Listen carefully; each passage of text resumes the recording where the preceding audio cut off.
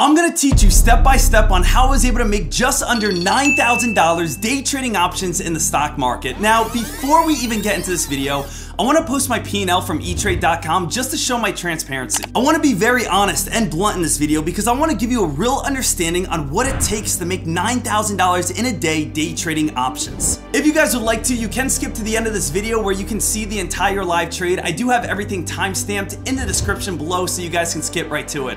But I really would like to teach you on how I was able to perform this trade so that you can apply what you learned in this video to your own trading and hopefully be able to see similar results. And I really think the best way to be able to teach this is to break this video down into 3 different sections.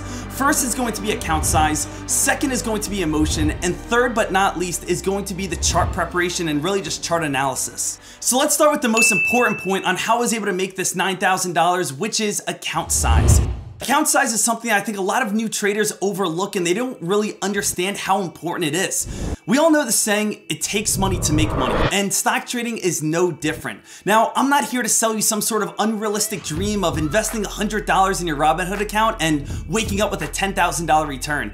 Unfortunately, that doesn't happen very often. So on average, I usually trade anywhere between $60,000 to $70,000, and I try to make somewhere between a 6 to 8% return. That is going to be my average trading day, and on my great trading days, I might get somewhere above 15%.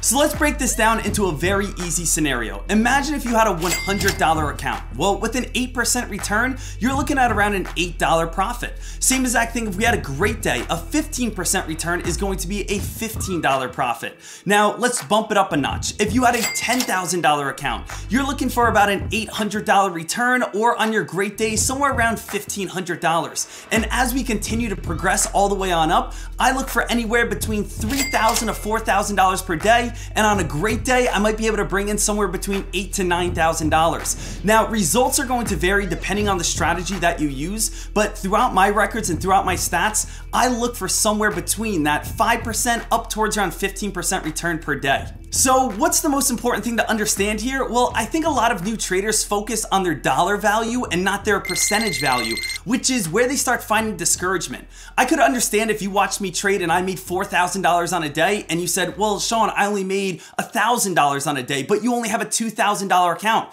That means you actually traded 40% better than I made because I was only able to make around a 8% return while you were able to make a 40% return. This is what you need to take into account. Start thinking about your returns every single day based off percentage value, not dollar amount. So the reason why I wanted to go into point number 1 so much about account value is because I feel like so many people don't realize this, especially with today and the power of social media. I mean, I could go on Instagram, go on TikTok and see a ton of ads where it's a whole bunch of kids driving these supercars, traveling the world, and you get lost up in expectations. You get lost in what you expect is going to happen within a day. And it doesn't matter if it's trading, if it's business, or it's fitness. Everything is going to take time that's going to have productive results. Nothing rewarding happens overnight. Everything rewarding happens throughout time. A very simple way to be able to grasp this is, let's think about day trading as if we had to get a degree, go to a university just for day trading. Well, when I think of very high respected jobs, I think of a lawyer, I think of a surgeon or a doctor, I think of an engineer. Now, what do all of those have in common? Well, they usually need at least a 4-year degree, and most of them are going to need an 8-year degree. And you can kind of figure out that usually the jobs that require more schooling are going to be the jobs that you get the highest paid salary. Now, I don't know where it gets lost throughout social media, but when I think of stock trading and day trading and working on Wall Street, that's almost as high as you can get. That is higher to me than being a surgeon or being a lawyer. You are working the financial markets of the United States, and to me, that's the best job in the world. But so many traders get caught up in the fact that since we have mobile broker accessibility and since we could just deposit money at the end of our fingertips, we want to start stock trading right away. And that is going to be a very big problem. You must understand that I've been trading now for almost 10 years, and I can look back and every single year, I can say, wow, I'm a much better trader this year. If I traded my first year of real money, I would have blown everything. Then year 2, I look back at year 1 and I say, wow, that was absolutely awful. Thank goodness I'm on year 3. Then I look back on year 3 when I'm on year 4 and I say, wow, I can't believe I even had any success. I didn't know what I was doing. And every single year I learn more. Now, I'm not saying that it's going to take you 4 to 8 years to be successful in the stock market, but what I want you to really be able to grasp is you are going to be much better than your prior year. So there's nothing wrong with staying small or paper trading. I paper traded for the first 12 months of my stock trading career, and I say one of the biggest blessings in my life is that I was a typical poor college kid. I only had a small amount of funds going into each year of college, and I wanted to become a stock trader but had no choice but to paper trade. And if I had real money right away, I probably would have put my money in and lost it all. But since I was a broke college kid, I was forced to paper trade. And my first month, I lost everything. Second month, I lost everything. 6th month, I lost everything. 1 year, I lost everything. And then finally, it started clicking. We all want results, but results don't happen overnight. Fitness, results don't happen overnight. Business, results don't happen overnight. I want everyone watching this to be a successful stock trader, but remember, you are a freshman starting right now. Make sure you get to junior year before you truly start gaining a grasp on how to be able to trade the stock market. So the second point I want to go over is patience. Warren Buffett has one of the best quotes of all time where he says the stock market is a device to move money from the impatient to the patient. So what does Warren mean by this? Well, essentially patience is going to be extremely tough to control because it comes down to your emotions. And it's very difficult to mix emotions and greed, two things that do not go well with each other at all. It's like oil and vinegar. But how does emotions apply to our stock trading, or how does patience apply to our stock trading? Let's think about this into two different sections. Number one is going to be our entry, getting into the play that we want to invest into. Now, as you'll see in my live trade, I wait for the entry that I believe is going to be the best. A lot of times we fall into what we call FOMO in stock trading, which is the fear of missing out. In stock trading, you can jump into a play whenever you would like. So it's difficult to wait for that exact price point because maybe you missed that price point by a couple of cents, maybe by a couple of dollars, and you were correct the entire time. After being able to go through this experience a few times, you start jumping in a little bit early just to find out if you waited, you would have had a much better entry. Now, the second part of patience is actually allowing your play to develop and letting your profits grow. I see a lot of new traders take profits quickly, and I'm never going to knock someone for taking green, but I think a bad habit that a lot of people develop is they take profits so quickly because they don't want to lose it. But when they have their losing trades, they hold it so much longer, hoping that they go into the green. So really, after a few months of trading, you realize that you have very small wins and you have very large losses, and it's the exact opposite of what we should have. So how can we hold longer? Well, hold longer really all comes down to confidence. You did your research, you studied the chart, you studied the stock, you know this investment. Allow the play to be able to produce profit for you. If you are locking in profits extremely quickly, that's because you don't trust your plan, or you just don't trust your trading yet, and you feel like maybe you're just getting lucky off a gamble. This is not gambling. And if you treat the stock market as a casino, don't be the tourist, be the house. And the third and final point that I want to be going over is understanding chart reading and technical analysis. Something I say every single day on the live stream is great stock traders don't buy at highs and they don't sell at lows. We must understand that great stock traders actually buy when there's reversals. If that reversal is up or down. If a stock is moving up extremely high, we don't want to chase the top and buy in when everyone's about to sell on us. We want to be able to get put contracts or shorts at the top and figure out where reversals are going to happen. Same exact thing when stocks are falling. We don't want to do put contracts or shorts when the stock has already dropped. We want to start looking for calls and where reversals are going to happen. So that's going to be the core foundation of my strategy, being able to understand and see when is a stock going to reverse. And if I could be able to figure out when these reversals happen, I'm going to be able to win nearly every single time. One of the best ways to be able to figure this out is look at past chart history pattern. So let's look at the live stream right now. Let's break this on down and let me walk you through this live trade on what I was looking for. So here we are taking a look at the S&P 500, and I want to teach you the exact strategy that I used on Friday to be able to make just underneath $9,000. I was actually only off by 7 cents that I said the high is going to be 416.90, and actually the high comes up to 416.97. So what did I see in this pattern? What did I see in this chart? Well, I think the most important thing to begin with is when we are looking at where stocks are going to reverse, be in a larger time frame. When we take a look over in a 1 minute time frame, It's so easy to get caught up on what's the high, what's not a high, looking at different trend lines, and I feel like trading in a 1 minute time frame after maybe the first 10 minutes of the day is just asking for trouble. When I'm really looking to see where's the stock truly going to reverse, I always take a step back, because when you take a step back, you're just going to be able to get a much better view. For instance, if you want a better situation or be able to understand this in a way that you guys can relate to, take your cell phone right now and open up your text messages and try to read a text message this close to your face. It's very difficult to read. And that's because you're so close to it, you can't make out the lettering. Now, same exact thing if you want to take a very, very far step away. If you take too far step away, you're not going to be able to read it either, because the text is so little, you won't be able to figure out what's going on. So it's really about finding that happy medium. And I don't go any farther back than a daily chart. I don't need to look at a monthly or multi-year chart. I stick with a 5-minute chart and I move myself back as needed. So let's imagine it is Friday. We can say to ourselves, it's Friday, February 3rd at this moment, and we're trying to figure out where this high is going to be. Now, we know this high did come out to the price of $416.97. And how I started looking at this play is, first things first, I always look at pre-market. And when I take a look at pre-market, I can see that we do have these long upper shadows. These long upper shadows indicated that we got up towards around this $416.90 mark, and then we started seeing a reversal. So that stuck in my head right away. And then I started moving back a little bit. And I said, on Thursday, we closed right underneath this $416.90 mark. It closed right around $416.75.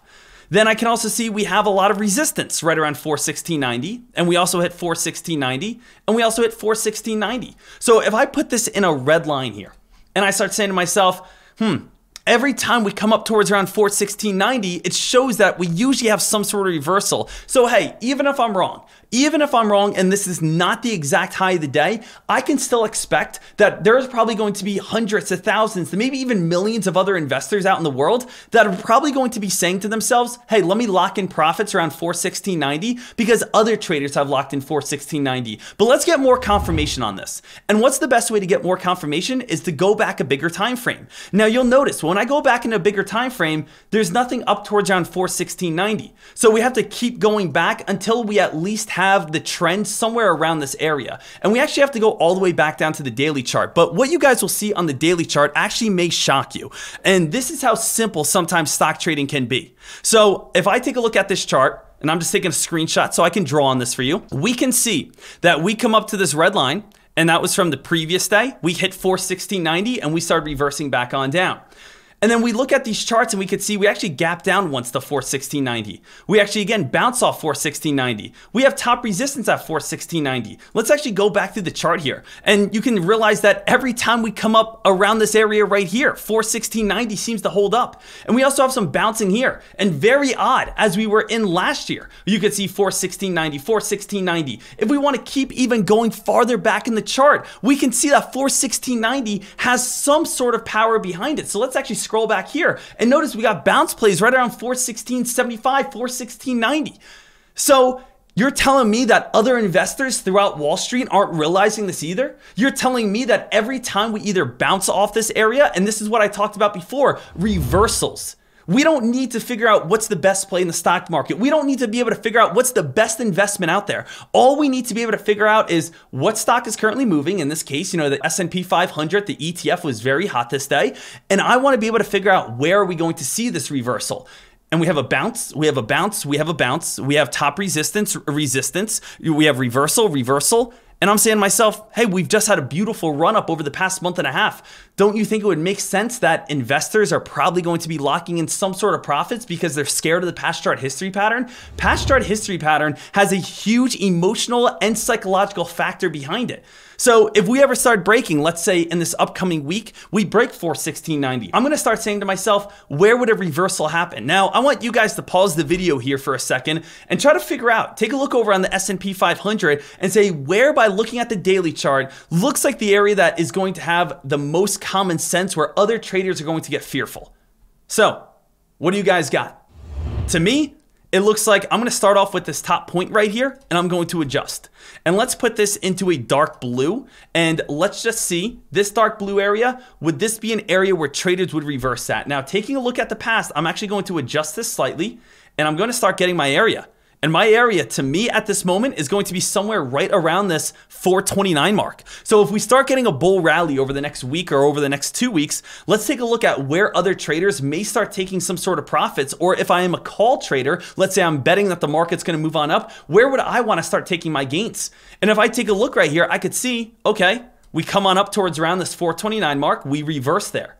And I can also see we reversed here. And I can also see we reversed here. I can also see we reversed here. I can also see we bounced here. I can also see that we bounced here. And I can also see that we bounced back here. So as we come on up towards this possible new area, wouldn't it make sense that doing some sort of put contract around 429 would be a great area to start jumping in on this play? Think about it as psychology. Think about it as emotion. Because when we think about why stocks go up and why stocks go down, it's when the majority of people, the majority of investors either buy or sell. And I have a very, very, very strong feeling that somewhere around this 429 mark, people are going to start taking some profits. Could it go higher? Absolutely. The stock market can always go higher. But for this day, for this time, I should be able to make a nice profit off that 429 mark. So let's take this on over towards my live trade. And I want you guys to think about everything we've talked about so far. So let's think about patience. Let's think about the chart patterns. And let's also think about the account size and how much money I'm investing, and thinking about a percentage return on how much money I'm getting out of it. And if you guys do want to see me live trade every single day, I do live stream my trading over on Tradecaster.com. I dropped a free 7-day pass in the description below, so make sure you guys go check that on out. There's no payment needed up front. Check it out your first free 7 days and see if it's for you. If you guys love it, hey, stick with it. And if you guys don't like it, well, you guys always have my free YouTube content. All I want is the best for you guys. Let's go back to this 5-minute time frame. We still got a nice little room to rip and run. Deck, how high are we gonna go up to? I'm calling the high of the day. 416.90 is what I'm calling here, team. Put contracts, getting ready, going on down for the put side. Taking a look, 15-minute time frame. We got top, top, top. That's a little bit higher. That's slightly higher. 416.90, team. 416.90. Pull the trigger. That's where I want to get in. We got up towards a high though so far of right here, 416.54. I want to see a little break of that. See how we have a little bit more room to run? We are coming on up towards this red line. This red line at this moment shows a nice top, shows a nice top, shows a nice top, shows a nice top, shows a nice top, shows a nice top. And I think it could be a very perfect top area in that, 1490 mark. So 1490 is my goal. I know we have not hit that yet, but I want to see if it can get one more last high of the day. Top, top, top, top. A few moments later. Little heads up for you, every single person. We just hit our area, traders. Guys, we just hit our area. I just jumped in. 416.90. I just jumped in. I'm currently up $4,700. So just a little heads up. Want to show everyone my P&L. I just got in as we came on up, 11:38. Look what time it is right now. It's 11:39 right now. So I just jumped in a minute ago, currently up $4,600 at this moment from this trend line crack at the price. What did I say? 416.90 is what I wanted. Right now, we're currently up $6,000 almost on this trade. I have 30 contracts, $6,200 looking for this reversal. What area did I say I wanted? What area did I say I wanted, ladies and gentlemen? So you could see the S&P 500 get that perfect reversal at the area that we called on out. The area that we believed the market was going to drop and fade and fall and get this weakness. I do think that we are topping on out. I do think that the S&P 500 is, right next to a high area. When we take a look over on this play, we just have a lot of tops up towards this region. We have a lot of tops right around that 417 area. Top, top, top, top, top, top. And then of course, I think a lot of tops where we could start fading and start dropping and start getting weaker. So I'm telling every single person this, I am going to be holding this for a while. Deck, when would you get out of this play? I'm going to get out of this play if it ever comes back up to 417. Unless it comes back up to 417, I am not going to get out of this play. Okay? So I am going to hold tight. If you're saying, Deck, you're going to lock in your profits right here, you're going to lock in again your $2,000 or so, I am not going to. I am going to hold this a little bit longer. I'm going to basically, again, have my stop loss up next to my entry, which is going to be a lot closer, up near around like 416.50 or so. I did not get filled right at the tippity top. I started getting filled the moment that the trend line started cracking, but it's great to see that this trend line is already getting weaker. We got a nice dump all the way down towards 415. I know it's getting a bounce play back on up, but unless we hit a new high of the day, I'm going to keep on holding right now. Currently, again, on that trend line, we did get a nice drop, but I am expecting it to be able to fall back on down and crack even more. I will again leave my P&L box on the bottom right-hand corner so everyone can continue to watch that. Right now, we got a nice little drop, currently coming back on up around $3,700 in gains at this moment. I am expecting this one to fall back on down underneath 415. 415 today, so it should be roughly, I'm thinking like a $10,000 day. And with my expiration date all the way out until next Wednesday, I think this could be even bigger. So if it comes down to my, to my target, I'm definitely going to lock in my gains and take my profits, but I still think we can fall on down towards roughly this orange line. This is the goal, to be able to lock some things on up underneath the price of 415. Should be roughly a $10,000 day. Let this bad boy dump. Let it crack. Oh, guys, here we go. Oh, hold on, baby. Hold on, baby. We're already up. We're already up right here. 415 starting to get a little bit of a drop. Guys, we're already coming on down towards our area. We're up $7,000 at this moment. SPX, we are seeing the stock, get that nice big drop here. $7,000 in profit. Should we just take a $7,000 profit, team, or we let it go even more? Here it is, starting to get a little bit of a fade. 7,000. Watch SPY, team. Let this thing dump on it. Let it dump, baby. Look at that red candle. Right now we're up 9,000. Now we're up 9,000, baby. I'm gonna lock in half. Lock in half right here. Now we're up $9,000 at this moment. Just locked in half. We're gonna see if it can keep on going underneath 415. Keep going underneath. We already locked in $4,500. Now we're locking in the other half, baby. Oh, baby. Oh, baby. Oh, baby. Oh, baby. Welcome to the show today, people. Welcome to the show today. Welcome. Oh, baby. Nice job. Just locked in $9,000 in profit. Woo! If you guys enjoyed this video, please smash that thumbs up and help me reach my goal of getting to 200,000 subscribers by the end of this year. It would mean the world to me if you guys like this video. Comment below and share it with a friend. Thank you so much. I hope everyone has an absolutely wonderful day.